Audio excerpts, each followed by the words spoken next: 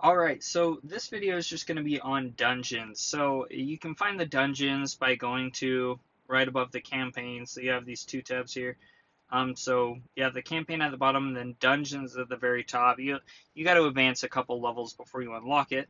But once you unlock the dungeons, for the first week, I believe, you get all of the different Soulstone citadels unlocked, and then they go on like a rotation.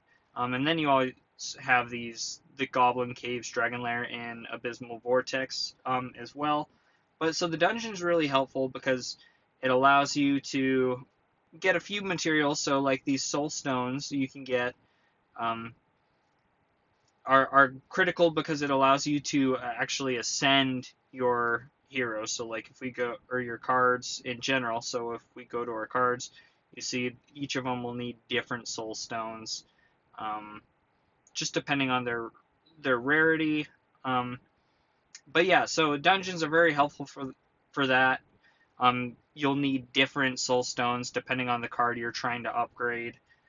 But then as well as dungeons have like we have okay, so we have the Malay Citadel, the ranged outpost, depending what so if you're trying to ascend a Malay champion, you're gonna need these uh, Malay soul stones.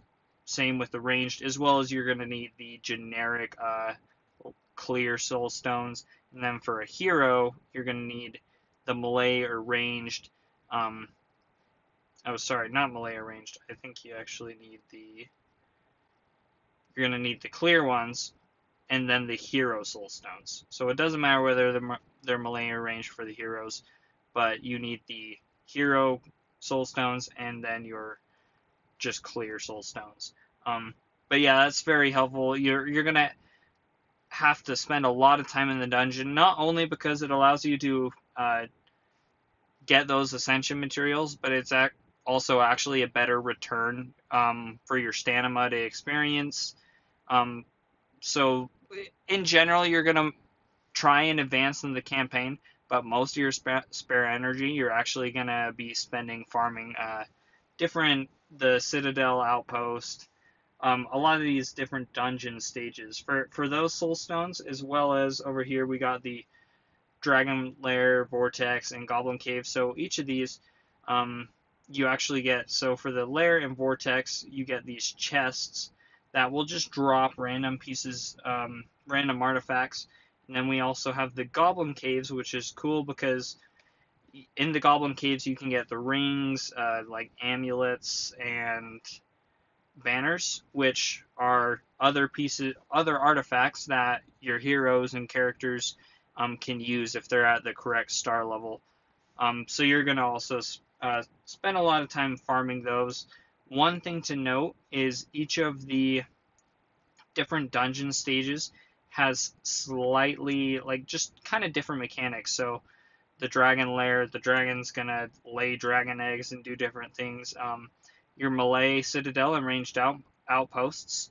So your Malay Citadel, the one you're going to be using to farm soul stones to ascend your Malay champion, your Malay cards, is actually detrimental to Malay cards in general. They get like a nerf there, and so you can beat it with Malay cards, but it's a lot more difficult because they get like a damage reduction. They deal twice as much damage.